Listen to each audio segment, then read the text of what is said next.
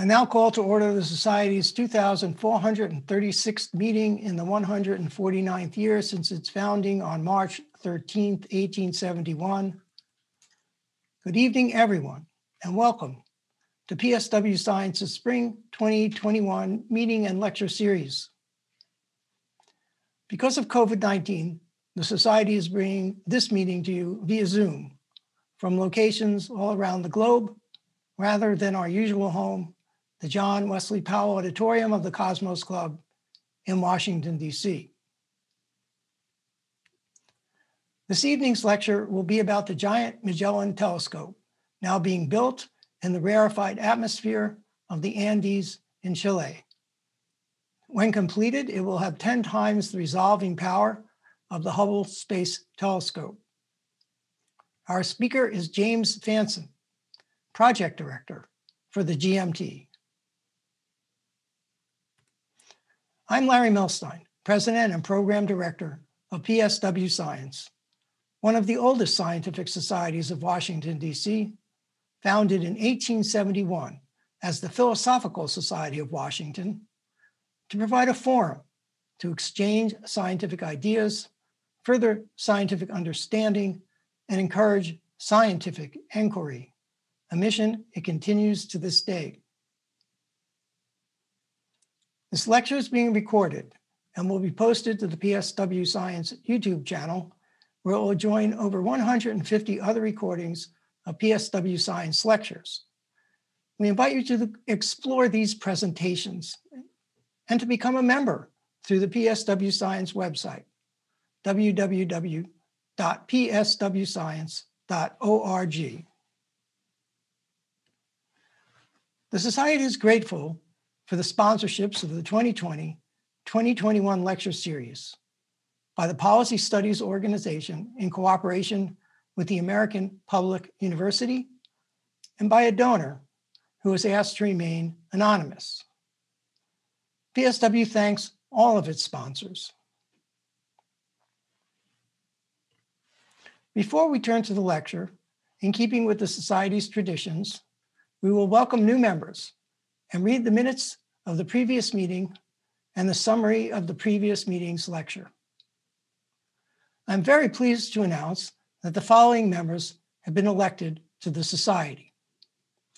Giovanni Aurelio, an independent consulting engineer, interested in all things having to do with engineering, who learned of PSW Science from PSW member Miles Taylor.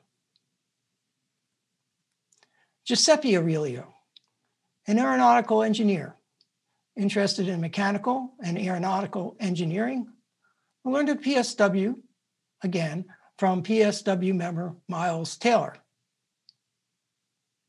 Patricia Mott, a lawyer, retired from the EPA, interested in astronomy, who learned of PSW Science from an article in the Washington Post. And Jim Fanson, our speaker tonight, who learned of PSW through our invitation to him to give tonight's lecture. Some of his interests will be clear from tonight's presentation. We welcome them all to membership. Membership is a most important pillar of the Society. I encourage everyone with an interest in science to become a member. It's easy to do using the PSW Science website, www.pswscience.org. PSW is a 501c3 charitable education and professional organization. Dues payments and other donations to PSW are tax deductible.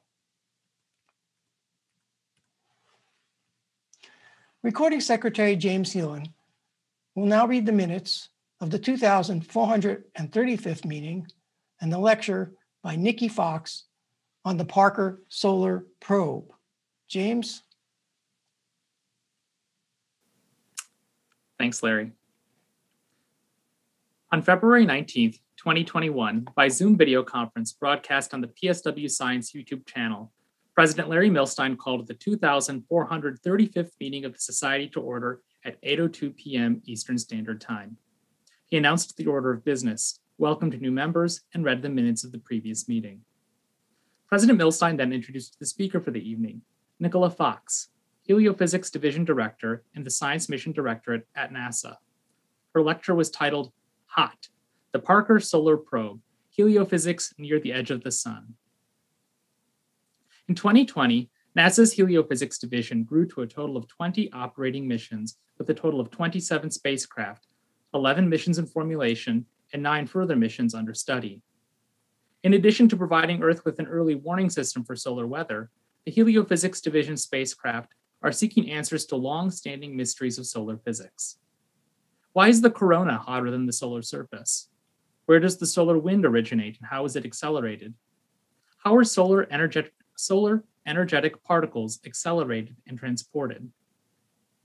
In 1958, Eugene Parker published a paper predicting the solar wind would break away from the pull of the sun and bathe the planets in a protective field. Parker has told Fox he reached his findings merely by solving 6 fairly simple equations. Among Parker's predictions was solar wind acceleration. 60 years after Eugene Parker's paper, on August 12, 2018, NASA launched the Parker Solar Probe atop a Delta IV with an upper stage. The probe is humanity's first visit to a star. Parker's sister mission, the ESA Solar Orbiter, launched in early 2020 and will conduct coordinated measurements. At launch, the probe had a wet mass of 685 kilograms and stood 3 meters tall. Fox said the payload needed to remain as light as possible to avoid being dragged at launch by Earth's angular momentum. She then described NASA's decision to include momentum wheels on the spacecraft. The Parker Solar Probe is in a region of plasma approximately 3 million degrees Celsius. Fox said that because the plasma itself is not very dense, NASA's greater concern for the spacecraft is heat from illumination. That illumination is reflected by a white cover in front of a 4.5-inch thick carbon composite heat shield attached to the main vehicle by only 6 carbon bolts. The front side of the heat shield reaches approximately 1400 degrees Celsius, while the main body of the spacecraft stays between 28 and 30 degrees Celsius. The spacecraft is powered by liquid-cooled solar panels designed to operate under extreme solar flux. The articulated panels flap according to the probe's proximity to the sun to generate consistent power. Fox then described the probe's launch using video and vivid animations. After launch, the spacecraft made its first orbit of Venus to slow itself down. It will make 24 orbits of Venus over the lifetime of its mission. Each orbit will send the probe closer to the sun. After the 7th, the probe will be traveling at approximately 430 miles per hour and pass 3.9 million miles from the sun's surface through the solar corona. The Parker Solar Probe carries 4 instrument suites. These instruments are used to conduct the field experiment, designed to study magnetic fields, the solar wind electrons, alphas, and protons, or SWEEP investigation, the Integrated Science Investigation of the Sun, or ISIS, to observe energetic particles, and the Wide Field Imager for Solar Probe, or WHISPER, to image the solar corona and inner heliosphere. Fox then described Parker's current science results. She showed an animated compilation of the probe's imaging of the solar corona at resolutions impossible from observation at further distances. The WHISPER instrument has made multiple discoveries. The imager has confirmed the existence of magnetic islands where particles can be trapped, energized, and heated. It is also on the verge of confirming the existence of a dust-free zone around the sun. The probe's observations have identified unexpected magnetic structures in the young solar wind. These switchbacks are a potential energy source for coronal heating. And the probe has discovered extended co-rotation of the solar wind. Fox concluded by discussing the ongoing journeys of the Voyager 1 and Voyager 2 spacecraft through the outer solar system environment. Voyager 1 was the first to cross the heliopause boundary, but did not have a functioning solar wind instrument at the time. In 2018, scientists were able to confirm Voyager 2 exited the heliosphere because its energetic particle detectors identified dramatic changes in the ratio of heliospheric particles to galactic cosmic rays. The speaker then answered questions from the online viewing audience. One member asked about how the Parker Solar Probe communicated with Earth. Fox said the probe stores approximately 250 gigabits of data per orbit onto a solid-state data recorder. NASA uses X-band to send commands to the probe and downlinks data on a Ka band when the probe nears Earth. Another member asked about the latitude at which the probe observes the sun. Fox said the probe stays in the ecliptic and does not observe any other latitudes. After the question and answer period, President Milstein thanked the speaker, made the usual housekeeping announcements, and invited guests to join the society. At 10:03 p.m., President Milstein adjourned the meeting. The temperature in Washington, D.C., 3 degrees Celsius. Weather, partly cloudy. Number of concurrent viewers on the Zoom and YouTube live stream, 110. And views on the PSW Science YouTube and Vimeo channels, 328. Respectfully submitted, James Heelan, Recording Secretary. Thank you, James. The minutes will be posted in due course to the website. Please send any corrections or comments on the minutes to corresponding Secretary Robin Taylor at correspondingsec@pswscience.org.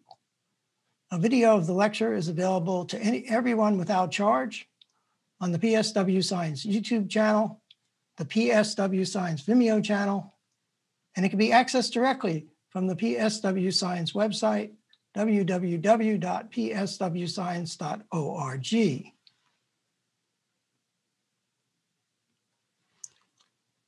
We now turn to tonight's lecture. It's my pleasure to introduce tonight's speaker, James Fanson. Jim is project manager for the Giant Magellan Telescope. Prior to taking on the role of project manager with GMTO, he was with JPL for 30 years, serving as project manager for the Galaxy Evolution Explorer, the Keck Interferometer, and the Kepler mission, leading the preliminary design team for the Spitzer Space Telescope, and serving on the team that rescued the optical performance of the Hubble Space Telescope.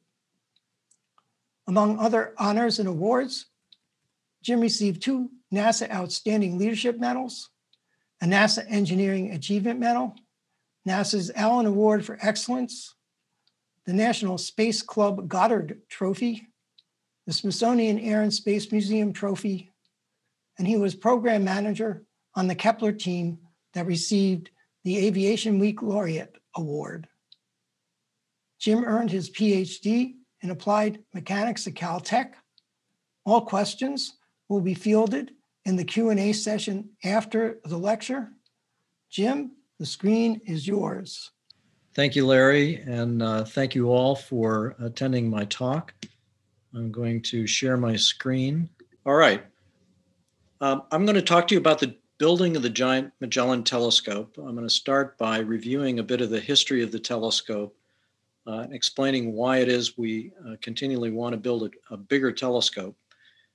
Talk to you a bit about some of the engineering challenges we face and some of the science that we anticipate doing.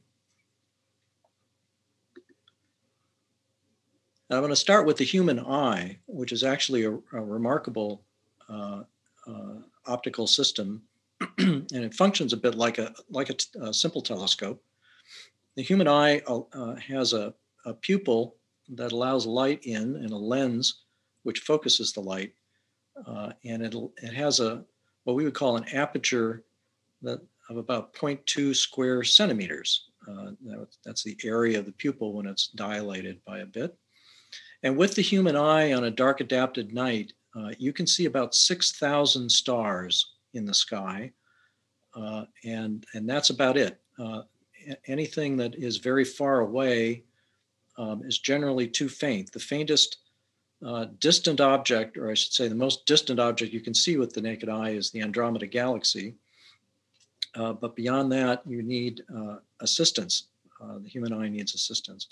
So principally, the telescope has been invented to allow us to see things that are far away, look at them more up close, and to allow us to see things that are too faint to be seen with the unaided eye.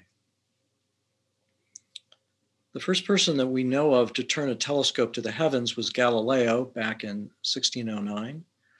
And he took meticulous notes, and we know that with his telescope, which had only a 1-inch aperture with a lens in the front of a tube, he was able to discover that the moon had craters and mountains, that the sun had sunspots, that the sun seemed to rotate, and that the planet Venus went through various phases, which supported the theory that the planets, including the Earth, orbited the sun rather than the other way around.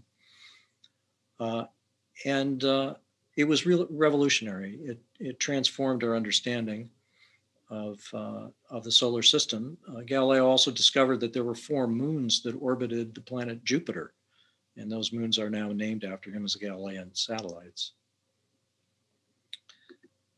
Then telescope technology progressed, and the largest telescope of the same type that Galileo had built, so-called refracting telescope with a lens in the front, was the Yerkes 40-inch telescope with a 1-meter lens, which was commissioned and made its first observations in 1897.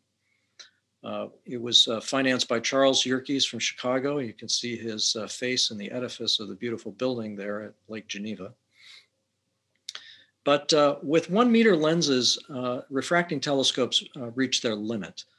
And this is a recurring theme in telescopes, is that you want to build the largest telescope that your technology will support and that your pocketbook can afford. And typically the most important element in a telescope is the light gathering lens, or as we'll see now, mirrors. Lenses above 1 meter in size are very difficult to manufacture. And so telescope makers turn to reflective telescopes using mirrors instead of lenses after this point. One of the most famous telescopes is the Hooker telescope, the 100-inch telescope on Mount Wilson that was built by George Ellery Hale. And this is the telescope that Edwin Hubble used to discover that there are galaxies outside of the Milky Way, and to discover the expansion of the universe. Again, transforming our understanding of the size, scale, and our place in the universe.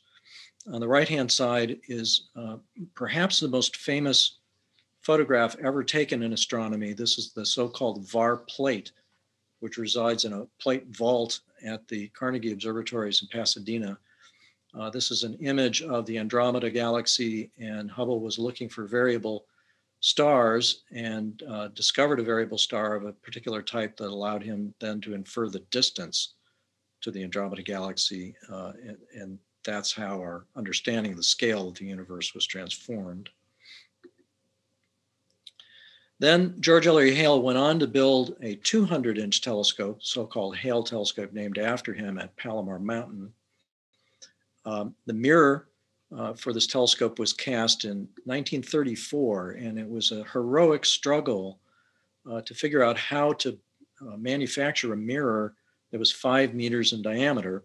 You can see it on the right. You're looking at the back surface. The light weighting pockets are visible. The reflective surface is on the other side. And if you're interested in the story of this telescope, there's a marvelous book written by Ronald Florence called The Perfect Machine, which will take you through all the trials, tribulations, inventions, and geniuses involved in the building of this telescope. It was interrupted by the Second World War, but saw first light in 1949. And building a larger mirror than 5 meters was so formidable that no larger working telescope was built until the Keck telescope in the 1990s. So for 40 years or more, the Palomar 5 meter was the world's largest scientific telescope. But then by the 1990s, technology had progressed in terms of computer control equipment and photoelectric sensors that made it possible to conceive of a telescope that could be built with a segmented primary mirror.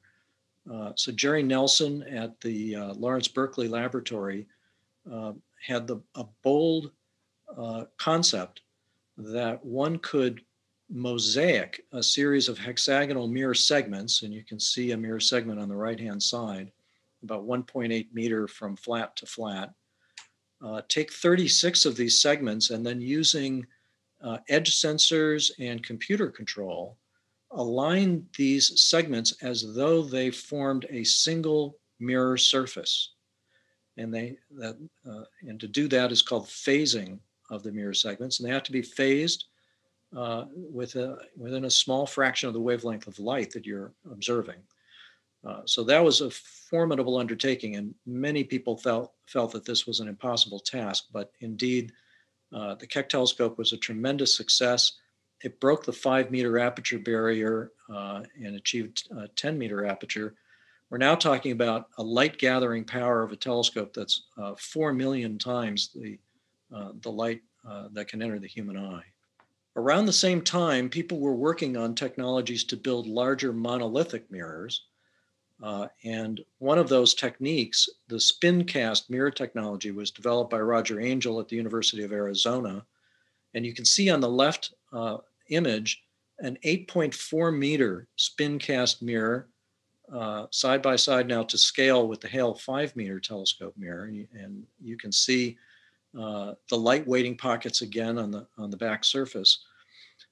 So this technology enabled a series of telescopes with very large monolithic mirrors.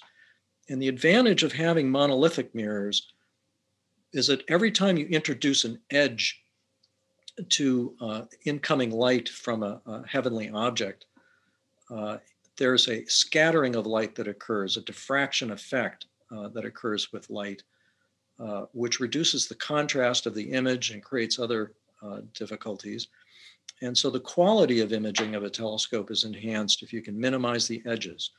And that's one advantage of having a large monolithic mirror.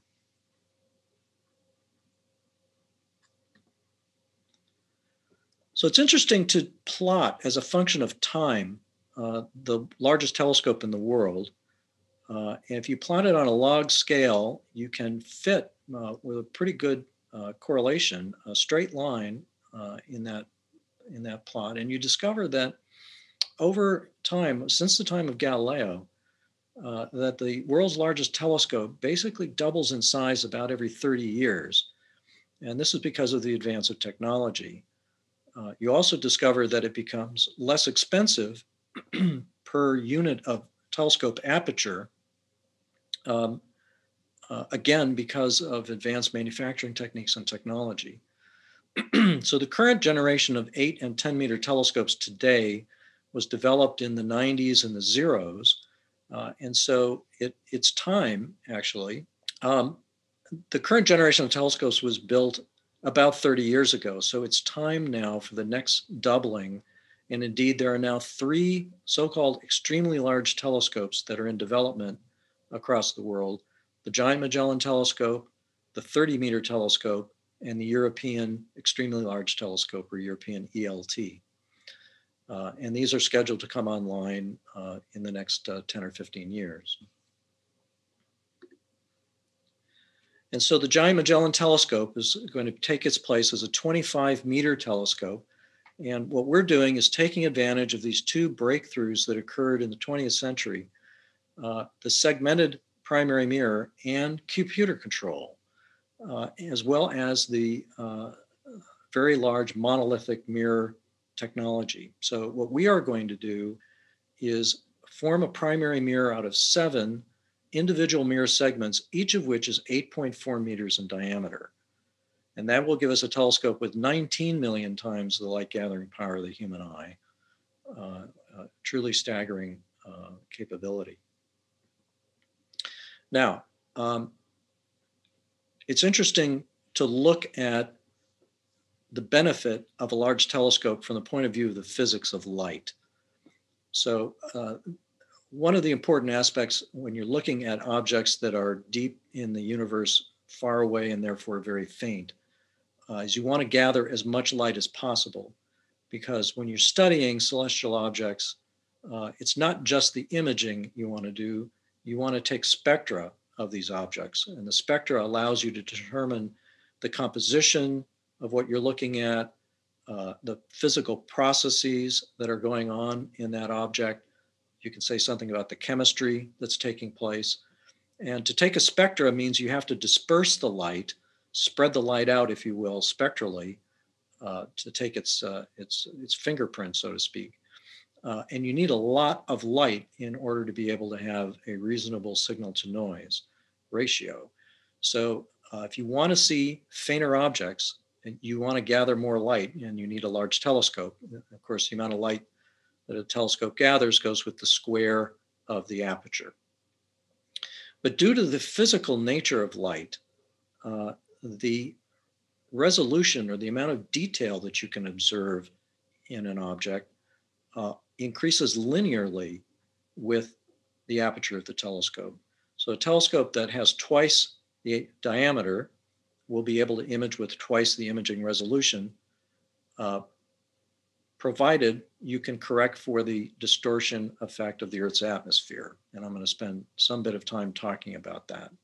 So the way we correct for atmospheric distortion is with a technology we call adaptive optics, also a 20th century technology.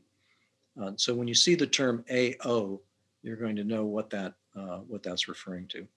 So I'm going to show you some comparisons here of a collection of stars in the near infrared part of the spectrum. And this is the resolution that a telescope would have if you were observing through the Earth's atmosphere from a reasonably good observing site on the Earth. And it would not matter how large your telescope is, because the inherent resolution is limited by the native atmosphere. And I'll explain a little bit more later why that is. But if you're able then to correct for the Earth's atmosphere and achieve the diffraction limit, or if you could go into orbit above the Earth's atmosphere into space, this is a comparison of the kind of imaging resolution you can achieve. So this is a Hubble Space Telescope, which has a 2.4 meter aperture, again in the near infrared.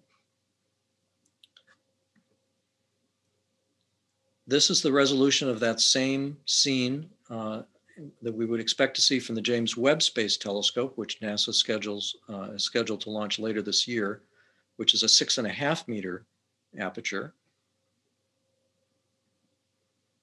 And then with a 25 meter aperture, the aperture of the Giant Magellan Telescope, this is the kind of resolution you could achieve.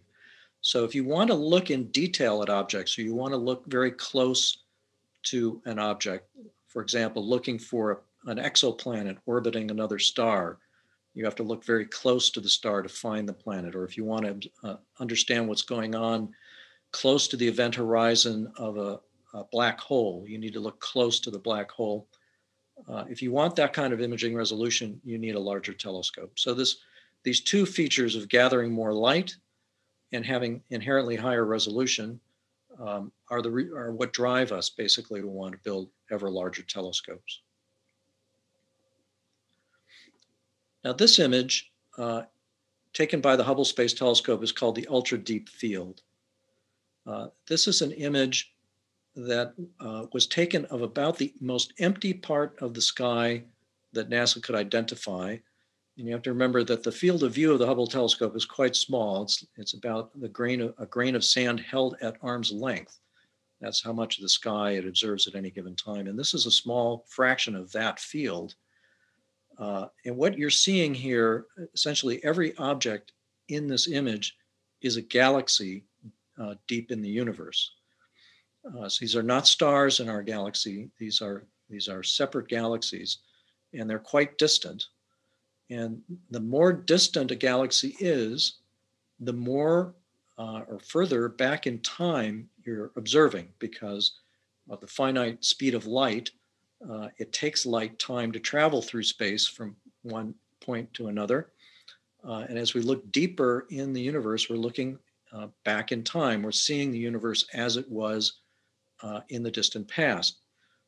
We know from astronomical observations that the universe began in a big bang that occurred about 13.8 billion years ago. And when you look at this image, there are certain objects that are so far away, they're so far back in time that the light has been stretched and shifted into the red. And these objects are very distant indeed. When you blow up what the Hubble images of these objects look like, you're looking at some of the earliest galaxies after the Big Bang. These are galaxies that are less than 300 million years old after the Big Bang. And we're very interested in understanding how the first stars and galaxies formed. And when you look at galaxies from the early epoch of cosmic history, you see they look quite different than galaxies do today, like our Milky Way galaxy. So we very much want to be able to study these objects in greater detail and to take spectra of these objects to understand the physical processes that are taking place. If we look a bit later in the age of the galaxy, this is a redshift of 2. This corresponds to what astronomers call cosmic noon. This is a period of time in the evolution of the universe where star formation seems to have reached a maximum.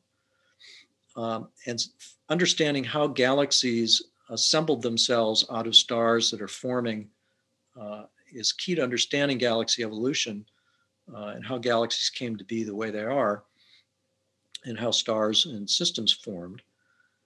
So if you were to take a current 8-meter telescope, this is what you would see from the Gemini telescope on the right, against a synthetic image of what the galaxy really looks like on the left, even with adaptive optics to correct for the atmosphere, this object is so far away and so faint that the resolution you can achieve is quite limited.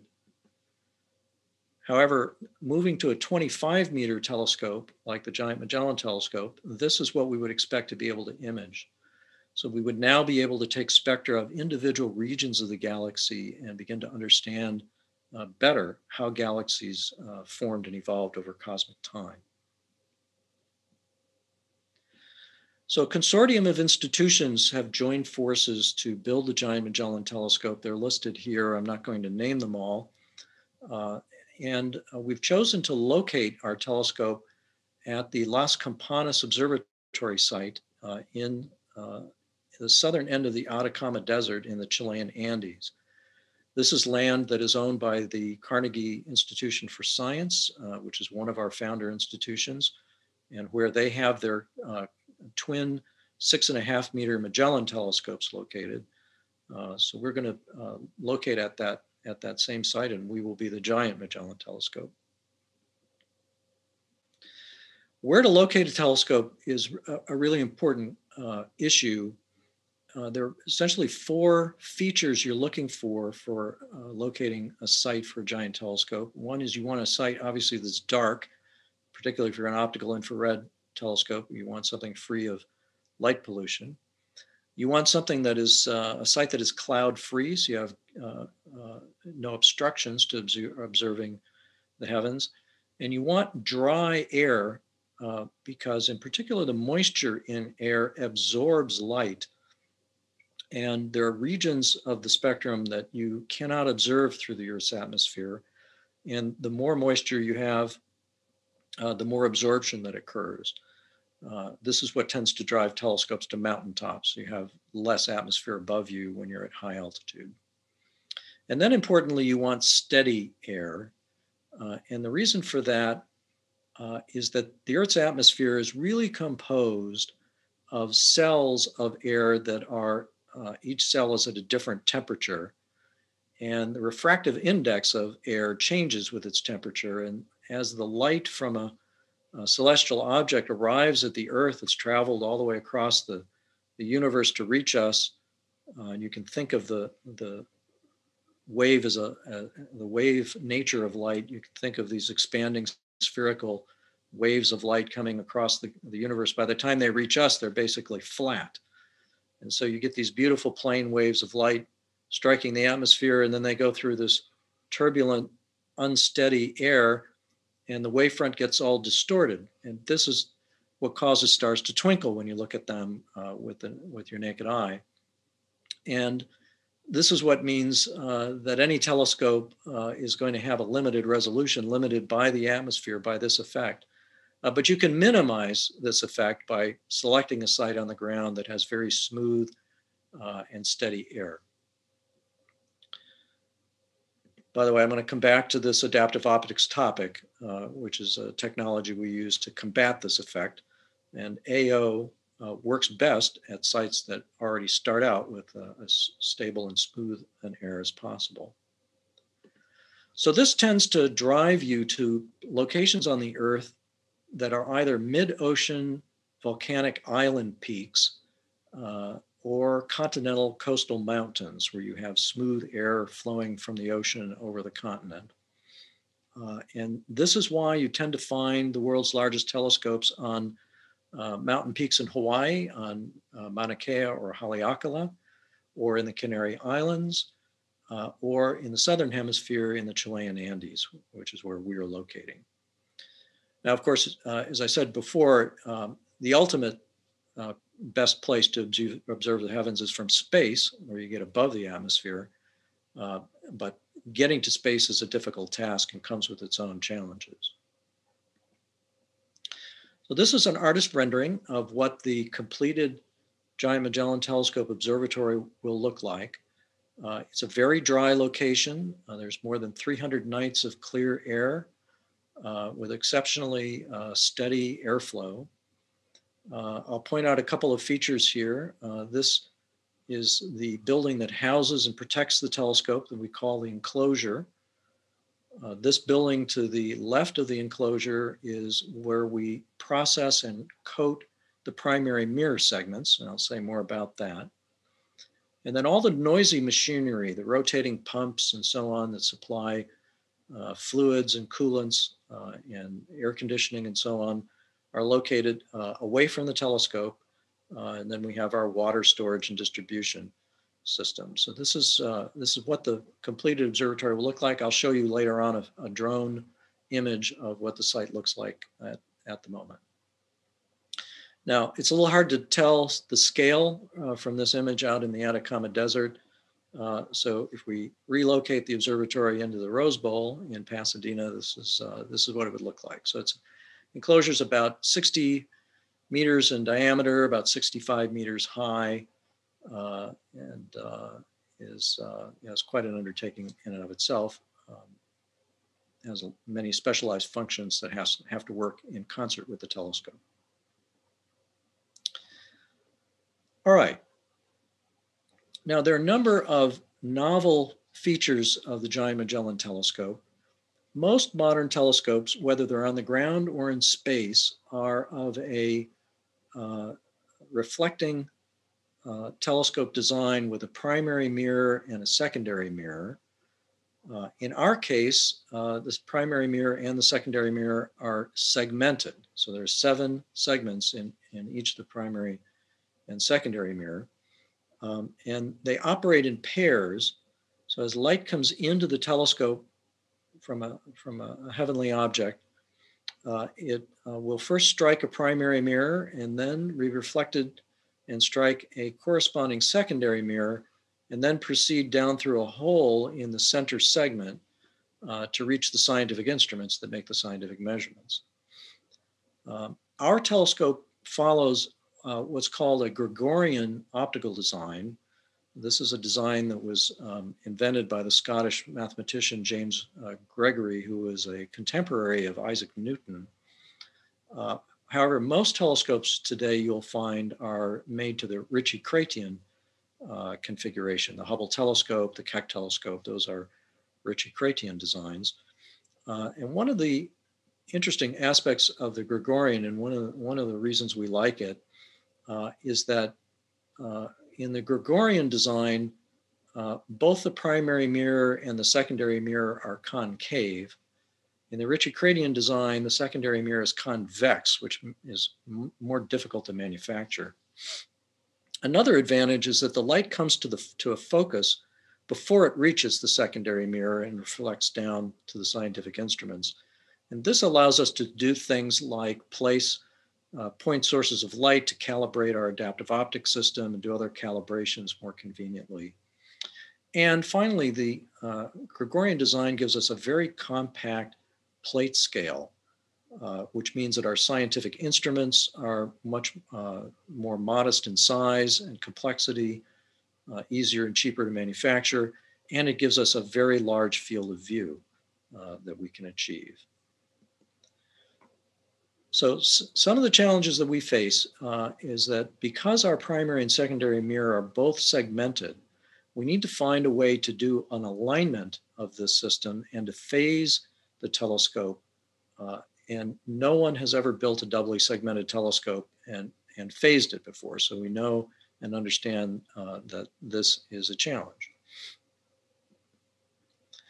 Now, looking at the arrangement of primary mirror segments, just to give you again a sense of scale, the primary mirror segments are 8.4 meters in diameter in our case. The hole in the center segment is 2.4 meters, which just turns out to be the size of the mirror in the Hubble Space Telescope. So you can see the challenge of putting telescopes in space. You have to put them on a rocket and get them into orbit. That's a difficult thing to do, and it tends to limit the size of the telescope you can get into space. The James Webb Space Telescope, which NASA will launch later this year, is by far the largest telescope ever to go into space at 6.5 meters. But by ground-based standards, by the standards of the extremely large telescopes, James Webb will still be a small telescope. So the amount of light it can gather will be small by comparison. And there's a human figure there for scale at the bottom. All right, I'm going to take you on a tour now of the Giant Magellan Telescope. I'm going to run a video and I'm going to narrate as we go through here. We zoom in to the enclosure with the biparting doors opening. You can see the telescope beginning to tilt downward on its elevation axis, and the mirror covers open. The mirror covers protect the reflective surface of the primary mirror segments. As we descend, you see these red colored portions of the telescope. Those are the mirror cells. And I'll show you a photograph of a prototype cell. And you can see the curved C-rings of the elevation axis. And below them is the azimuth axis. So this is an elevation azimuth mount with hydrostatic bearings. So these bearings float on a thin film of oil. Now, zooming into the center of the telescope, let me let this run a little further. This is where the scientific instruments are located.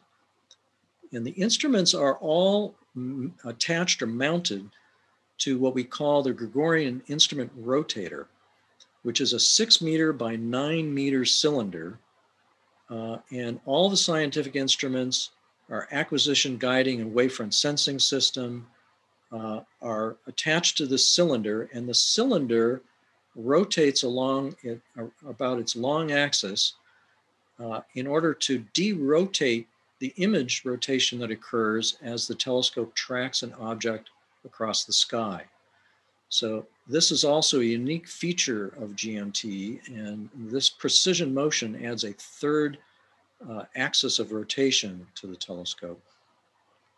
Now, mounted on the top of the GIR, of the 6 by 9 meter cylinder, are instruments that receive their light. The light comes down from the telescope above, strikes a tertiary mirror, and then is directed into one of these scientific instruments.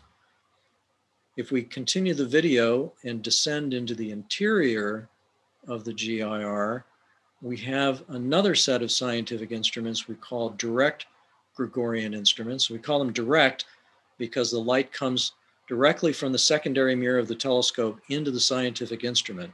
So there are only 2 reflections. And this is important because every reflection causes a loss of light. So if you lose a percent per reflection, soon you're starting to lose significant light. So the fewer the reflections, the better. And our design can deliver light to instruments with only 2 reflections. So So I'm going to walk you through now how these giant mirrors are manufactured. They are cast in a spinning mold inside a spinning furnace. This is a photograph taken at the Richard F. Karras Mirror Laboratory at the University of Arizona. All of this mirror production occurs underneath the football stadium at the University of Arizona. And what you're looking at is the furnace with the lid removed, and the technicians are building up the mold. And there are 1,700 individually machined silica alumina blocks, and they each have a different configuration, a different shape, and they're separated by a 1/2 inch gap. And once the glass flows into this mold, this forms the honeycomb structure, which lightweights the mirror. These mirrors are 80% lightweighted, so they're very stiff, but they're comparatively lightweight. Once the mold is in place, then borosilicate glass that's manufactured in small batches in Japan are placed by hand in the mold. There's about 20 tons of glass that's placed in the mold for each of these castings. You can see the technicians there carefully placing the glass. And then the furnace is heated up and spun. And when the temperature reaches the melting point of the glass flows and is propelled by the centrifugal force of the spinning into the mold, and it forms a parabolic surface on the top front surface of the mirror, which makes it much closer to the final net shape of the mirror and saves a lot of time from having to grind that glass away. It comes close to the near net shape. Now I'm going to next run you a time-lapse video of this process, and it runs a little too fast to narrate, but at least you'll have some context for what you're looking at. So this is the construction of the mold on the floor of the rotating furnace. This is the refractory material, which is held together by Inconel bands to take the stress. Then the cores are installed. These are the machined cores that form the honeycomb pattern. And next you'll see the glass laid in the mold. And then the lid is put on for the final time. It's heated up and spun. And this is a camera inside the mold. You can see the glass melt, flow together, and achieve the right expected level. This is how we know we've had a successful casting. And then the oven is opened, the form is removed, and we glue on a lifting fixture and lift the mirror out of the furnace, out of the mold. So we have now cast 5 of the 7 segments that are needed for the Giant Magellan Telescope. The 6th mirror is being cast as we speak, and the high temperature will occur early tomorrow afternoon. And if all goes well, we'll have the 6th segment cast and have only one to go to form the primary mirror. This is what it looks like when it's out of the mold. There's a careful inspection performed. You can see someone gingerly walking on the front surface. It's then lifted, and all of the refractory material is cleared out, leaving all of these hollow lightweighting areas. This is the rear surface of segment 5. And then we bond onto the back surface attachment points in order to support the mirror. The mirror, this is the rear surface with what we call load spreaders bonded on. There are about 165 pneumatic actuators, force actuators, that support the mirror when it's in operation. In some sense, the mirror rests on a bed of nails, but each of these nails is a force actuator that we can control very precisely the amount of force applied to the mirror. And this allows us to keep the mirror in the correct shape. So the mirror has to be to the desired shape to very high precision in order to achieve diffraction limited imaging. We then rotate the mirror over and begin polishing the front surface. This shows mirror segment 1 under the polisher, and you can see there's an active lap located here. This is a computer-controlled lap that varies the forces on the lap. Now, because these mirror segments, the 6 outer ring segments of the Giant Magellan Telescope are off axis, so they have a bit of a potato chip shape to them, which is a complex shape to polish into a mirror. So no mirror this size had ever been polished into an off-axis shape. And so considerable time was spent proving that we could do that. And this is the segment that was proved on. And the polishing has to be precise to about 1/1,000,000th of an inch. Again, that's a fraction of the wavelength of light that you're observing in. Once the polishing is complete, we put a protective layer, a strippable layer over the reflective surface and lift it with a collection of suction cups and a crane and place it into a shock-mounted steel transport container to protect it for its 5,000-mile journey to Chile. We have 2 completed mirrors now. They're in storage in Tucson, awaiting their shipment to Chile. You can see one here being offloaded from the transport. And this is a photograph of one of the mirror cells that I mentioned earlier during the video. They were the red-shaped objects in the video. And this shows on the top surface of the cell are a series of basically shock mount springs. This is what the mirror rests on when it's not in operation on the telescope. And these also protect the mirror if there's a large earthquake to prevent the mirror from damage. Now, protruding up through the top plate of the cell are some of these hundreds of pneumatic actuators.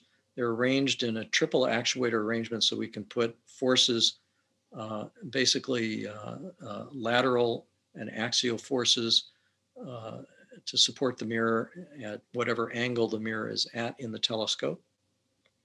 And we're building this as a test bed to verify that we can control the mirror to the precision that we need to control it with this arrangement of actuators.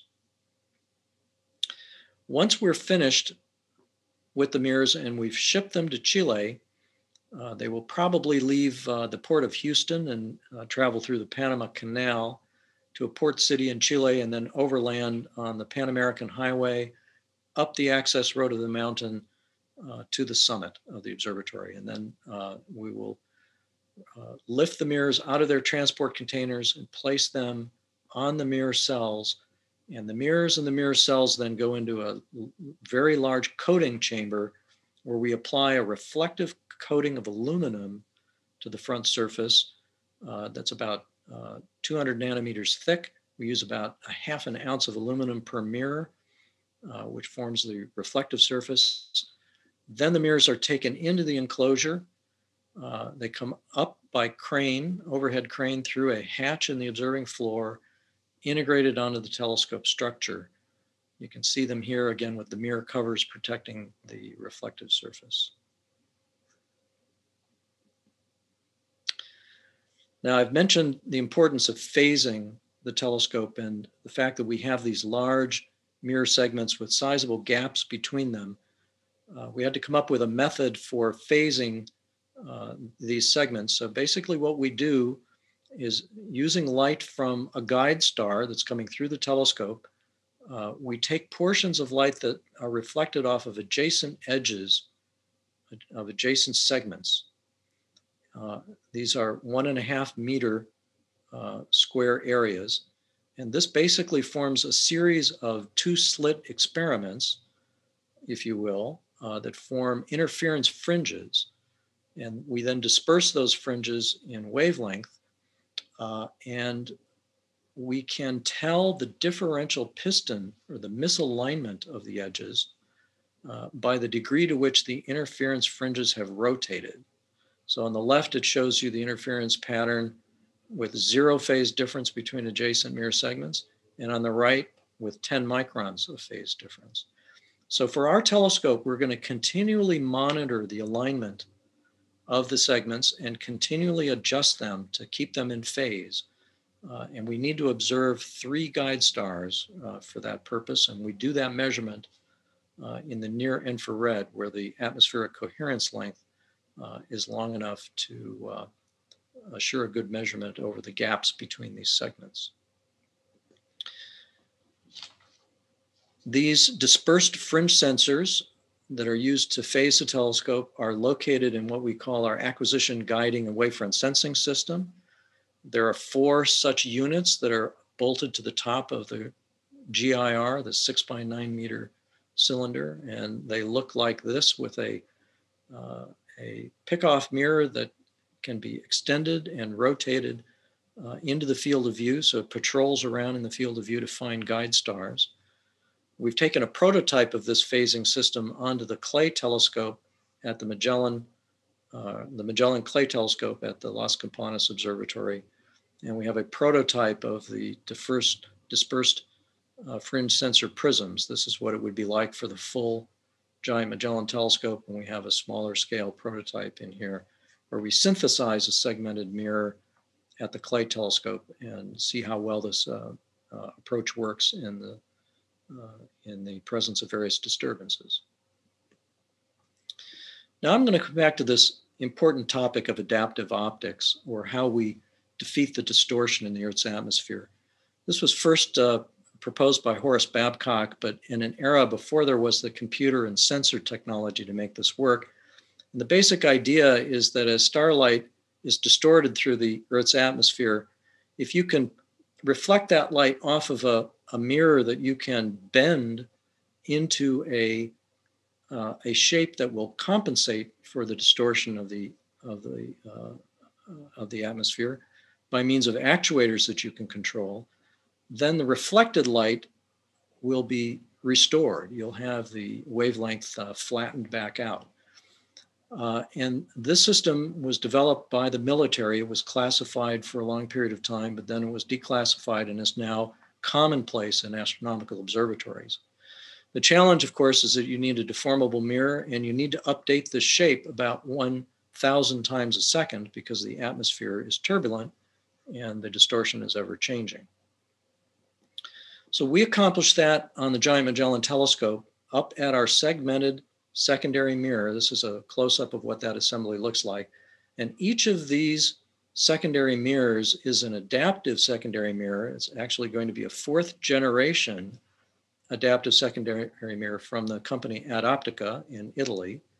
And each of these mirrors will contain 672 actuators, or nearly 5,000 actuators across all 7 mirrors. We're going to operate them at a 2 kilohertz bandwidth to do the adaptive optics for GMT. And locating them up at the secondary mirror gives us the ability to do correction of the ground layer disturbance, which is where most, or a good fraction, perhaps not most, but a good fraction of the distortion occurs in the atmosphere. And that ground layer correction allows us to correct over a wide field of view, so we can improve the imaging even for wide field observations. For areas of the sky where we do not have a sufficient number of natural guide stars, a technology has been developed called laser guide stars, where you fire lasers up through the telescope, and the lasers, if they're of the right wavelength, can excite the sodium atoms that are left behind, the trace amount of sodium in the very upper atmosphere by the burning up of meteorites as they come through the atmosphere.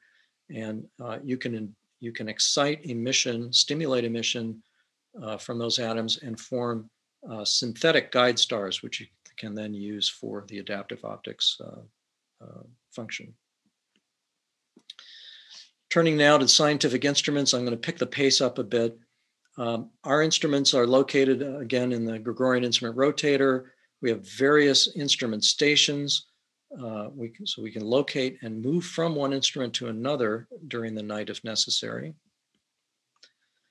This is the first generation of instruments. It's basically 4 very capable spectrographs. We have 2 spectrographs in the optical and 2 in the near infrared, out to 5 microns.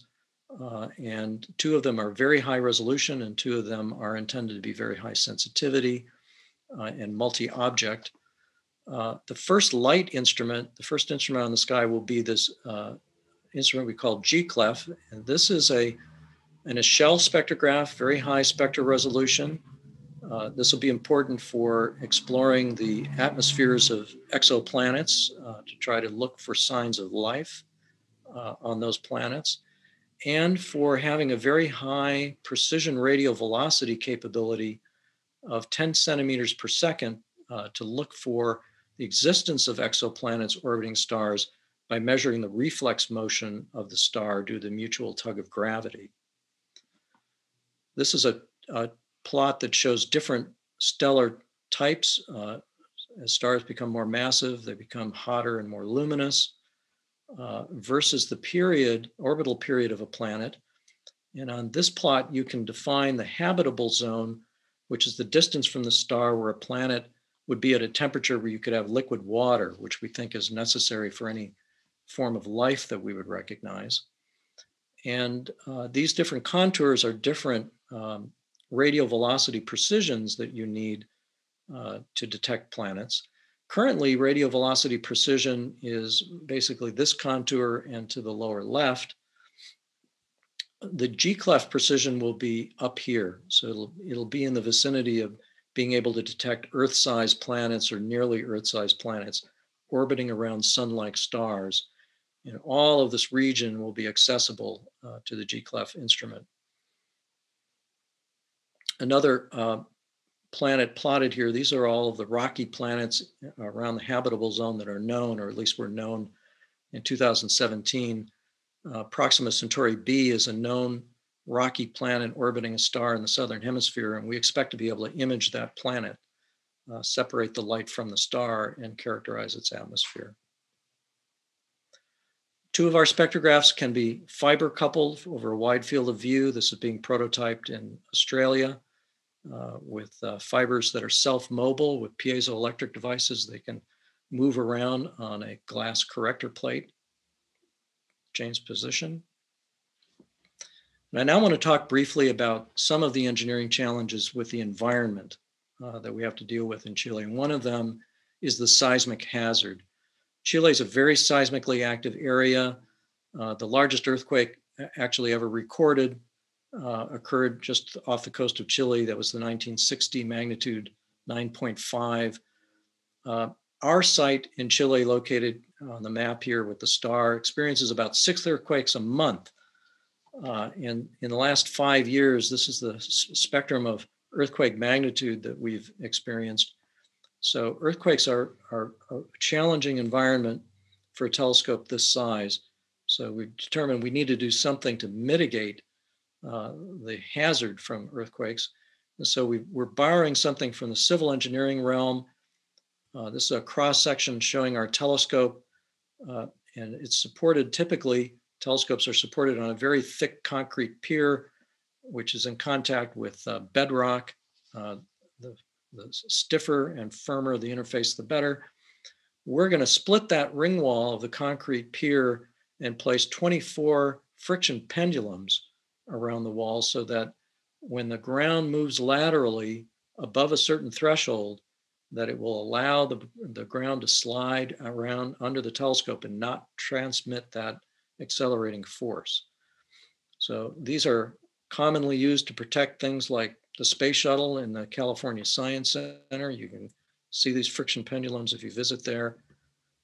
And underneath the Pasadena City Hall, it was built in the early part of the 20th century. The entire complex is supported on 240 of these friction pendulums. So this is a novel application, and we've had to pay close attention to how to make this work without compromising the performance of the telescope. Another challenge we have is that we have to build the enclosure in such a way that the airflow over the enclosure does not add additional atmospheric distortion.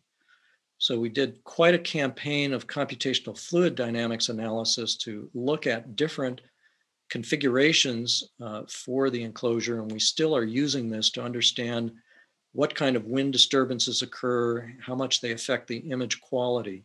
and that's guiding our design of the enclosure and the telescope. This is a look at what the enclosure configuration looks like in closed up and closed to weather. During a typical night observing run where it's open and shutter doors are open to allow air to flow smoothly through. And we have the ability to block the wind if the wind is so strong it's causing excessive vibration or wind shake on the telescope. Currently, the enclosure has completed its preliminary design and is now in final design. And this is what the observatory site looks like today. We leveled the mountain to have enough room to place two 30-meter class telescopes. So we're building right now on this side of the mesa, and you can see the hard rock excavations for the enclosure foundations. Here's one for the telescope concrete ring wall for the pier, a trench for utilities. This is where all the rotating machinery will be located. And then we have enough room on the other side of the mesa to put a second such telescope in the future, or an even larger telescope if necessary.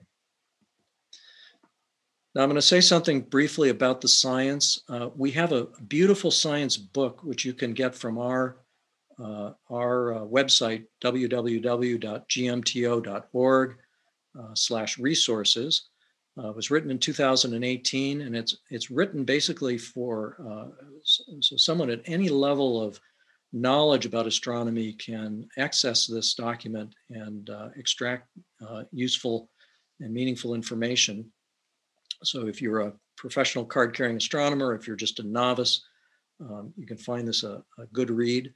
And these are the various chapters ranging from exoplanets and star formation through the life cycle of stars, the building of galaxies, the evolution of galaxies, cosmology in the dark universe, referring to dark matter and dark energy, and the very early period after the Big Bang.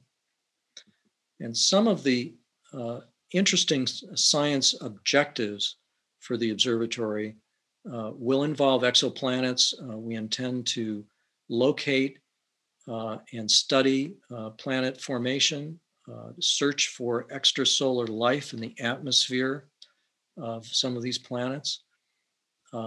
We are trying to understand better the supermassive black holes and how they evolved over time. They seem to have formed early on in the universe. We're also interested in looking at for intermediate mass black holes. We know about smaller black holes when stars supernova and collapse, or you have an in-spiral of stars that form a black hole. And we know about supermassive black holes at the center of many galaxies, but we don't know about intermediate mass black holes, whether they exist. And so we want to study the motion of stars and galaxy or star clusters and look for evidence of intermediate black holes. Galaxy evolution, as I showed you in the earlier graphic, we're trying to understand how galaxies put themselves together, how star formation occurred over the life of the universe.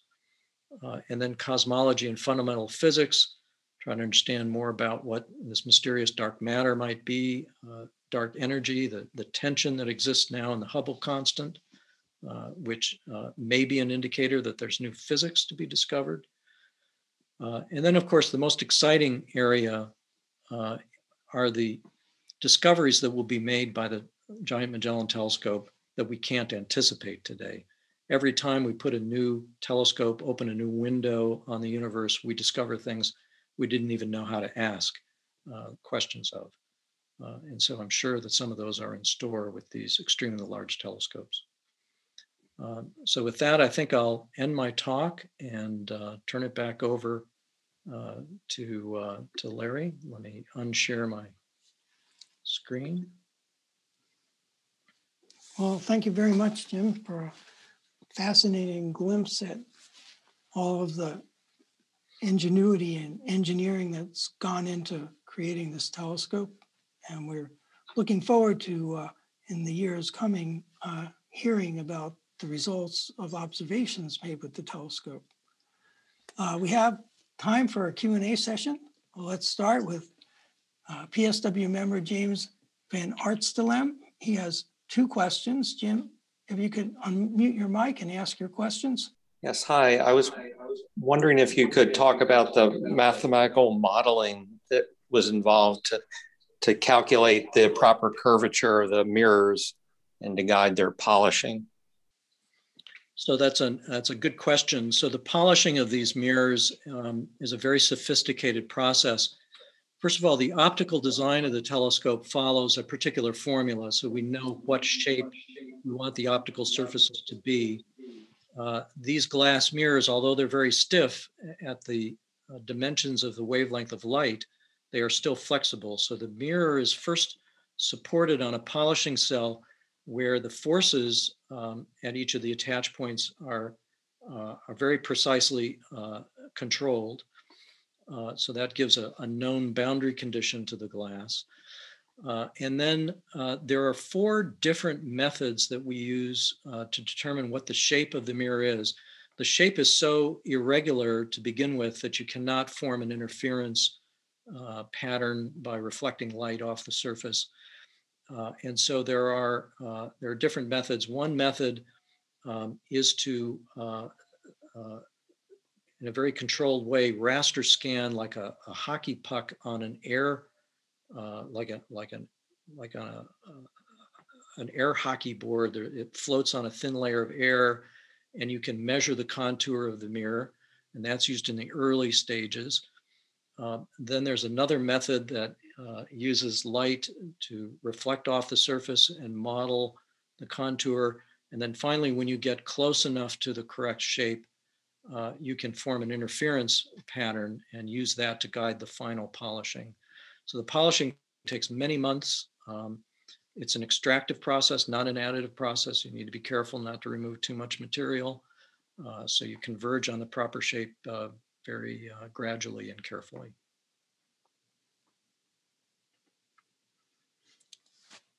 We have a question from Wendy Friedman. Wendy? Hi, Jim. Really enjoyed your talk. I just wanted to ask you, a lot of the risks, initial risks of the technology for the GMT have now been retired, as you have so eloquently described. And I wondered from your perspective, what you see as the remaining technical challenges to the GMT, the most significant challenges that remain. Some of the most, hi Wendy, it's nice to hear from you. Some of the most significant challenges remaining are the construction of off-axis adaptive secondary mirrors. We're in the early stages of manufacturing the first of those assemblies. I should say that the National Science Foundation was generous enough to provide us with about $17 million for technology work on adaptive optics and phasing of the telescope. And some of that is going towards manufacturing the first off-axis adaptive secondary mirror. Those flexible mirrors are 1 meter in diameter, but they're only 2 millimeters thick, so they're extremely thin and fragile. And this is what allows us to bend them in the complex shapes to do the adaptive optics correction without risk of fatiguing or damaging them. But no one's ever built one of these things with an off-axis shape, so that's a technical challenge. And then the area of phasing the telescope and verifying that we actually can achieve this in the face of realistic atmospheric disturbances and other effects has caused us to build 2 additional test beds. These are also funded with funding from the National Science Foundation. So we're building those test beds, and that will give us risk reduction at a higher level of assembly of putting the various components and control systems together to verify that in fact we can achieve the phasing. So those are two of the major challenges. We also have under contract the development and fabrication of the telescope structure. It's a very large structure and it has to track very smoothly and provide the kind of stiffness that we need to position and support the optical elements. There's not so much technology associated with it, but it is a very large assembly. So we're eager to get on retire that risk as well. We have a question from Bob Terry. Bob, PSW member. Okay, you hear me? Yes, we can hear you. Yes. Oh, good, good. I was curious. The structure appears to be somewhat open, and you have windscreens. And how do you mitigate the problem of dust and grit blowing through the housing and getting on surfaces? How do you protect that very valuable optic? Well, that's a good question. How do we keep dust out of the enclosure because it's open and the winds can be pretty fierce? Well, the first thing we'll do is we'll put a particular kind of gravel on the ground to try to prevent fine particles from being blown up right next to the observatory. But some amount of dust and grit will get into the telescope, and in particular on the surface of the optics. And we want to keep the surface of the optics as dust-free as possible. So probably on a daily basis during the day shift, since we only do observing at night, we will go through a cleaning process.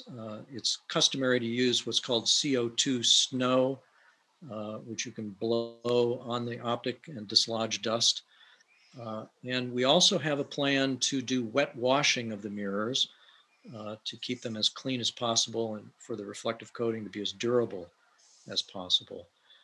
So we will take some cleanliness measures on the telescope.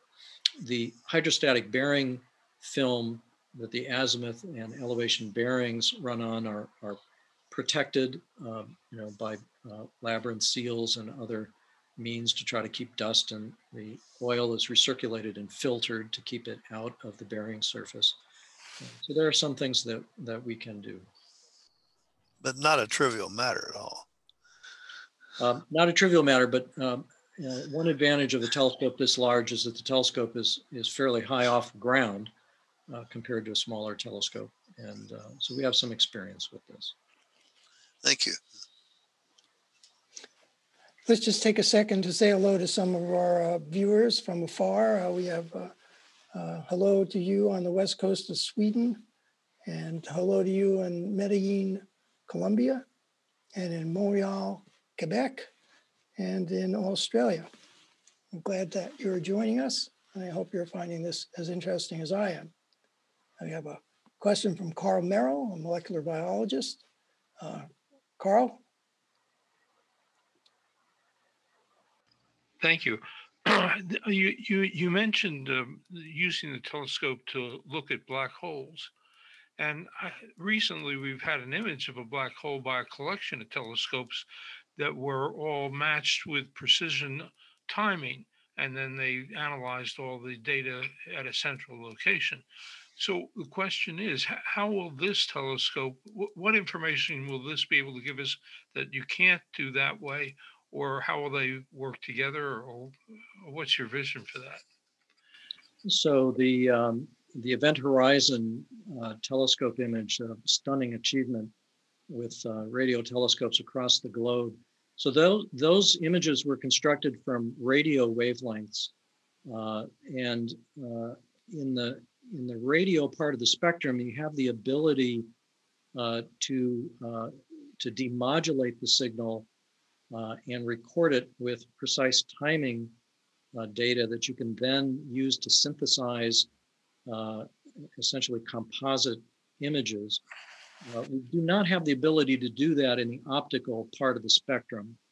So our approach to exploring black holes will be more conventional. We will be observing with the maximum resolution of the telescope, the environment around black holes, and studying the emission of material that is in the accretion disk or is infalling across the event horizon, and understand better the physics of those very high gravity environments.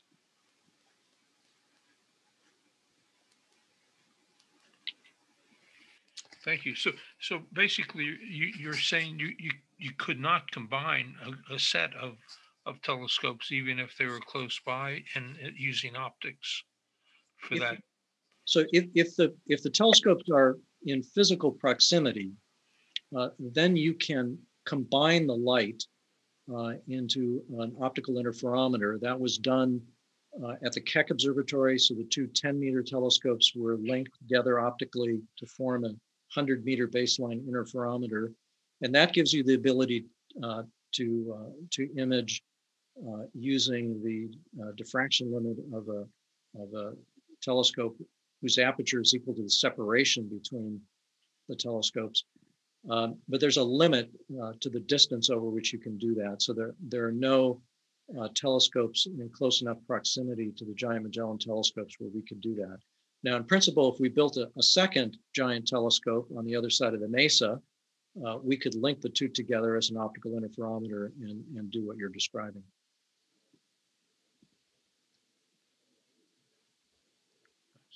Thank you.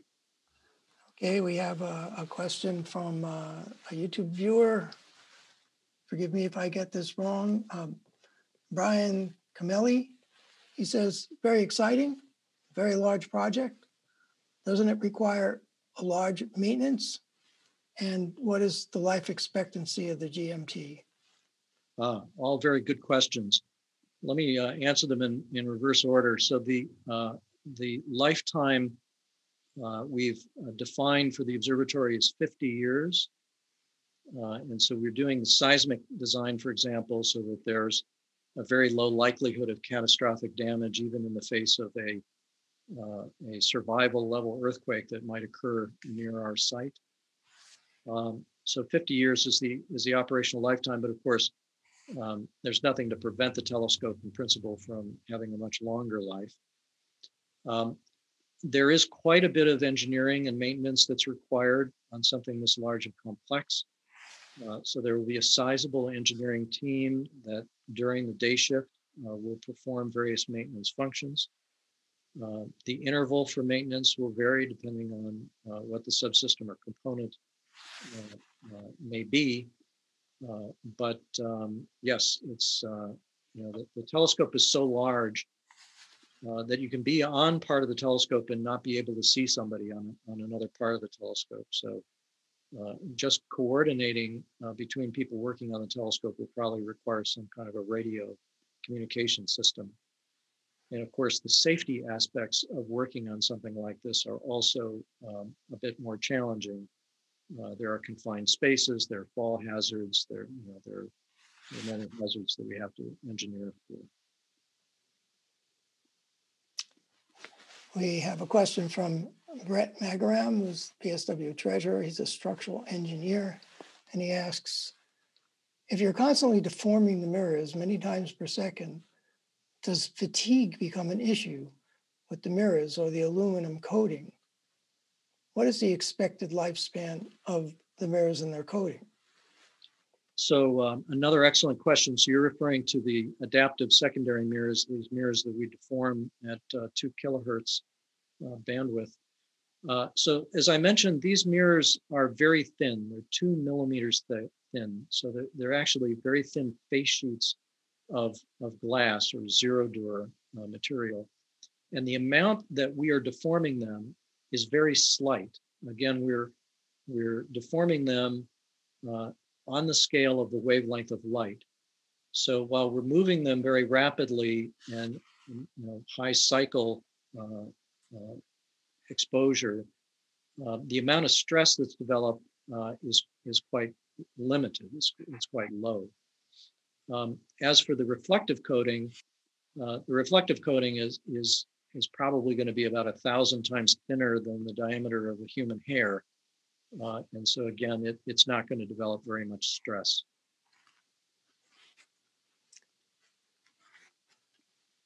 We have a question from PSW member Connor Nixon. He's a member of the General Committee. He's a space scientist at NASA Goddard. And Connor? Oh yeah, well, first of all, I want to congratulate James on the technological achievement and really fantastic talk. And I wish the GMT project the best of luck. My question is, what is the long wavelength cutoff of the telescope? I work a lot with the NASA IRTF, so I was interested about what are the longest wavelengths you eventually envisage being able to reach with instrumentation? And is it more limited by the atmosphere or by the telescope itself? Well, our current generation of instruments will operate out to about 5 microns. I think the long wavelength limit is really going to come about from the fact that there will be thermal emission. The telescope is at ambient temperature. So at some point, when you're approaching 10 microns or beyond, you're going to be better off going to space to do the measurements, or to have a cool telescope in some manner. So in principle, the telescope will support longer wavelengths, and indeed we may field instruments at longer wavelengths. But it's the thermal IR that will set the background limit. Thank you. There's still reasons to go to space. We have another question from a YouTube viewer. Again, apologies if I pronounce your name wrong. It's Yang Chu. He asks, what fraction of light, energy, or information is lost after each reflection? That's a good question. So when surfaces are coated and the coating is clean and fresh, the loss is a function of wavelength, and that's partly what you take into consideration when you choose a coating. But I would say a good coating will lose less than 1% typically in most wavelengths, up to a couple 3%. The challenge is that if you have many reflections, they're multiplicative. So you lose 1%, and then you lose another % on top of it, and it's not additive; it's multiplicative. And so you want to keep the number of reflections to a minimum. Okay, we have a question from Noah Block. Hi, Noah. You can ask your question. Hello, can you hear me? Yes. Yes. I was just like to ask, who's going to be analyzing all the data that's generated by the telescope? Will anyone be able to log on and just get the data, analyze it themselves, or does it go to a few specific institutions? So that's a very interesting question. So what I find interesting is that the history of the world's largest telescopes is really a history of telescopes being in the hands of private institutions or individuals. It has not traditionally been the role of government, at least not in the United States, to be involved in developing the world's largest telescopes. And for that reason, the institutions that have paid for the telescopes and operate them have more or less exclusive access to the data. And this is what allows institutions to attract the best and brightest minds to their faculty, is to give the faculty access to uniquely powerful instrumentation. Now, the data for the private consortium would be made available to the consortium. But I have to mention that we are in dialogue with the National Science Foundation about the US government becoming a participant with the Giant Magellan Telescope. They would become a partner, and their interest would be in getting a portion of the observing time of the telescope, possibly a sizable portion of the observing time, and making that available to the entire US astronomy community. So in some sense, a fraction of the telescope time would be a national asset. And then anyone could apply for time and go through a time allocation committee process and make use of the telescope and have access to the data. So the NSF has not made a decision whether it wants to proceed down that path. There's an important decadal survey that the US government is undertaking at the moment. The National Academies of Science and Engineering undertake decadal surveys every 10 years in various parts of the scientific domain and determine what the nation's priorities should be in science for the next decade. And NASA, the National Science Foundation, Department of Energy, these agencies that do science pay attention to those reports and those priorities when they set their programs and their funding and their budgets. So the decadal survey is expected to be released for ground-based, or for astronomy, I should say, and space science is expected to be released sometime between the 1st of April and the end of June. And so we briefed the decadal survey on a concept called the US Extremely Large Telescope, where both the Giant Magellan Telescope and the 30-meter telescope, which is planned to be built in the Northern Hemisphere, would join forces, if you will, with the National Science Foundation to give the US community access to both of those telescopes in both hemispheres for general research purposes. Thank you very much. Isn't it the case, though, that even if it remains in private hands, after a certain period of time, the data will be available for more general use in the community?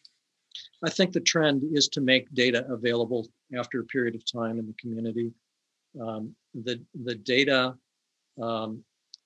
handling arrangements or the data sharing arrangements are still being negotiated within the consortium. And so I can't give you a definitive answer on how or when the private consortium's data would be made available more broadly. Perhaps Wendy actually, who used to chair the board of the Giant Magellan Telescope, would have a comment on that. Would the broad community get access to the private consortium's data from the GMT? Yeah, ultimately, the goal is to make all of the data accessible within likely a 12-month period.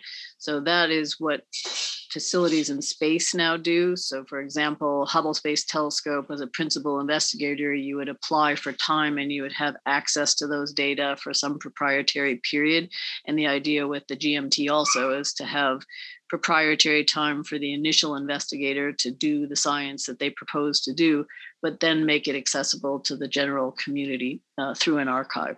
So that has been the idea of the GMT since its inception, yes. And the experience with the Hubble Space Telescope has been that about 50% of the science now, the papers that are being published, are coming through data in the archive. And making the data more generally accessible has clearly been better for the scientific community. People come up with novel ideas in the future, and science is better overall if you make it generally accessible. Yeah, that is definitely the trend, and I see that continuing. Yeah, from what little I know, there seems to be a pretty strong consensus that that's the way we should go. Not we, but that's the way it should be done. Said it did sort of related question as to what extent and is artificial intelligence and those kinds of programs going to be a very important factor in how the data from these GMT and the other very large telescopes is analyzed, interpreted, and the results are produced. So I'm not an expert in this area, but my instinct is that artificial intelligence will become increasingly important to the kind of big data analysis that Wendy was describing before. There are increasingly massive archives of data of different wavelengths from different instruments. And if you want to get an understanding of how the physics of the universe works, you need to be looking across the spectrum in various kinds of ways and aspects of the data. And I can imagine that artificial intelligence will be adapted to finding patterns and finding correlations and other relationships in the data. And so I would imagine that will play an increasing role. I have a question from YouTube again, from PSW member Will Angel. I don't think he's related to the telescope maker, but maybe. Will, I'm sorry, Will, go ahead. Oh, I'm sorry, I have to read this. I'm a little confused. Will future telescopes continue becoming large individual telescopes, or will telescope arrays and interferometry play a larger role in breakthrough telescopes in the future? Well, that's an interesting question. I would say that I would have expected interferometry to play a larger role than it has in recent years. It's difficult to build large monolithic telescopes. There are various ideas out there for sparse aperture telescopes where you would space the mirrors out, maybe on a common mount. There's something similar to this right now today in the large binocular telescope that was built by the University of Arizona. But you can imagine, for example, a ring of these 8.4 meter mirrors on a large diameter, which you could synthesize as a sparse aperture array or an interferometer. So I think you're likely to see growth in both directions, larger monolithic telescopes as well as more innovative and creative designs. But time will tell. I have a related question.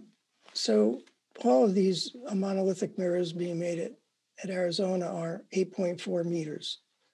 Is there something magical about 8.4 meters, or that was just the practical limit at the time? Well, you probably could make a larger mirror, but you'd need to get a different facility. And you have to think about how you're going to move the mirror from the mirror lab to your observatory location. And these are already so large when they're in their transport containers, they're about 10 meters across. It gets difficult even to go down a freeway with something that's much larger than that. So I think there just becomes a practical limit of moving the hardware around. But I think 8.4 meters is a comfortable size from the point of view of the process is pretty well established by now. They have a very high success rate. My fingers are crossed that our mirror number 6 will come out successfully when it's cast tomorrow. But I suppose someone could build a mirror factory on their observatory site and not worry about having to move it down the freeway. Practical considerations, not having to do actually with the technology for casting the mirror. I think it's just practical considerations. We have a question from a relatively new PSW member, Firas Assam. Again, apologies if I have not pronounced your name properly. Firas, you have to unmute your mic.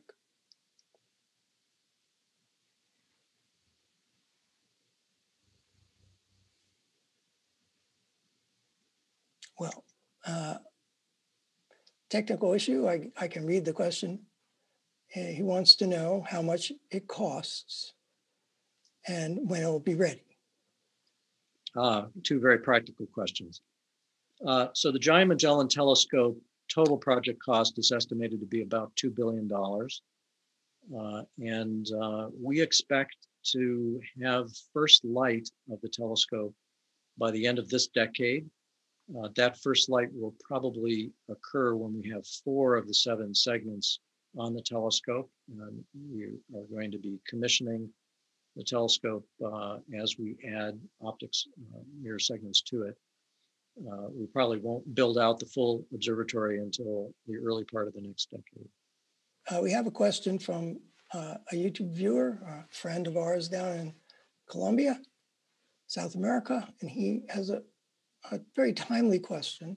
He wants to know in essence, he wants to know whether or not this telescope's ability to observe will be affected by the large constellations of satellites that are being put up by SpaceX and others. And if so, what's the plan to deal with that? Yes, that is a timely question. Yes, so there are plans to put many thousands of satellites into Earth orbit. This is probably a bigger issue for telescopes that are designed to do surveying of the sky where they have a very large field of view and they are covering the sky rapidly in a synoptic sense. So the Vera Rubin telescope, for example, does exactly that, and they will not be able to avoid satellite trails coming through their imaging. And so they are developing data analysis techniques to identify where the satellite trails have affected the data and ways to remove those signatures from the data. For telescopes like the Giant Magellan telescope, where we have a smaller field of view than a survey machine, we will probably have the ability to schedule our observations, knowing the trajectories of the ephemerides of the satellite orbits. We will probably be able to avoid them to some extent. And because we are observing over a small field of view, we'll be less susceptible to contamination. I know that the American Astronomical Society and the International Astronomical Union have committees that are studying this issue. SpaceX has been very receptive to the issue. They have, they're very supportive of astronomy and science. They don't want to negatively impact the field. And so they're actively working to design the satellites to be minimally reflective and to minimize their signature on the sky. Possibly more threatened are the radio telescope observatories on the ground, because the emissions from the radio emissions from the satellites will possibly become an issue for them. So this is something that we're trying to better understand and develop methodologies to work around it. And the satellite manufacturers are on their end trying to find ways to minimize the impact the satellites will have, but it is an issue. I have a question from Glenda Turner. I think Glenda can ask this question directly. Oh, Glenda? Yes, thank you. Excellent presentation. I was wondering if you could speak a little bit to how the science operations would be managed and located. Like, do you have operations centers? How many different locations does your total project encompass? So that's a good question, and a question that has not finally been resolved. There is likely to be an operations facility, probably in La Serena, which is relatively accessible to the observatory. There is likely to be a set of remote observing facilities that you could go to operate the telescope. We envision a mixture of what's called classical observing, where people travel to the telescope to make their observations, and remote observing. Part of the observing strategy is to what's called queue schedule the observations to match the observations against the exact observing conditions that you have. Some observations can be made only when the weather is pristine. Other observations can be made when the moon is out, for example, which is a bright straight light source. So the operations plan is still in development and is something that will be documented, and we'll have discussions with the National Science Foundation as well. We are working with the NSF's NOIR lab, their optical and IR research laboratory in Tucson, Arizona. They have a lot of experience operating observatories for the National Science Foundation and doing queue scheduling. And so we're working with them on the various roles that they would have in the data analysis, and possibly also tools that we could make use of for scheduling real-time operations of the telescope. Thank you. I have a bit of a follow-up question to that. So a lot of these instruments are, there's no need for an astronomer to be looking through an eyepiece to observe anything. And setting up the instruments is a sort of a technical exercise in a way. And the data gathering, is all digital, and it gets pumped down to, to a screen, to a computational resource, be stored. What's the need for, and somebody who's doing the astronomy to be on site as opposed to down at the ocean, a more comfortable environment? Right. So you're quite right that with all of the automation and technology, you can do observing remotely. In fact, there are telescopes where that operate where there's no one at the telescope. They're completely robotic. You can get on your laptop from your sailboat and do observing remotely. What other observatories have found, the Gemini Observatory, for example, is that when your user community never visits the observatory, they lose a contact, almost a social contact with the observatory, and so the sense of ownership, connection, understanding of how the observatory operates are enhanced by having a fraction of the observing done in this classical mode. So I think the bulk of observing will be exactly as you described. It'll be remote. There'll be an engineering team that services the telescope during the day, and people to assist the observing at the telescope at night. But the bulk of the observers will probably not be traveling. But I think it's important to keep that human contact with the observatory, at least at some level. Thanks. There are two last questions. We'll end with Bob Abramson's question, but before that, a question. Is this scalable? Could you add another ring of 8.4 meter mirrors in a subsequent design? And would it be worthwhile to do that? Yeah, so I think absolutely it is scalable. In fact, I think I've seen a drawing of the telescope that has another ring of these 8.4 meter mirrors. The tendency is once you've mastered a particular approach to scale it. So for example, the 30 meter telescope is scaling up the approach that was taken for the Keck 10 meter with hexagonal segments. Keck has 36 segments. The 30 meter telescope has 492 segments. And the Europeans are taking a similar approach, and they have, I don't know, a semi-infinite number of segments. So what they've done is they took a system that worked with Keck and they've scaled it. And I think the same thing is likely to occur with the Giant Magellan telescope. Thanks. Last question from Bob Abramson. Bob? When we begin to make new discoveries with the James Webb Space Telescope in coming years, can you maybe identify a couple of examples where those discoveries will pave the way for certain investigations that the GMT will be well suited to pick up on and leverage and or synergize with?